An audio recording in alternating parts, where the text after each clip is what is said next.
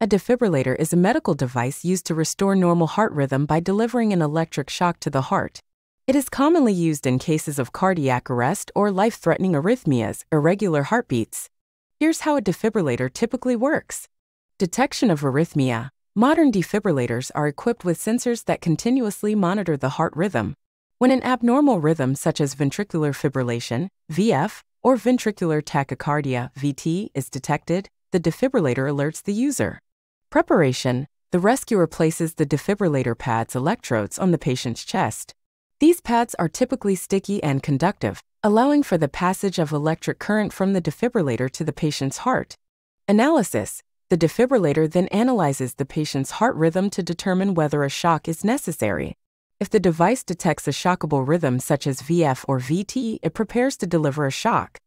Charging. The defibrillator charges up to deliver the appropriate level of electrical energy. This energy is measured in joules. Shock delivery. Once charged, the defibrillator prompts the rescuer to ensure that no one is touching the patient and then delivers a controlled electric shock through the pads to the patient's chest.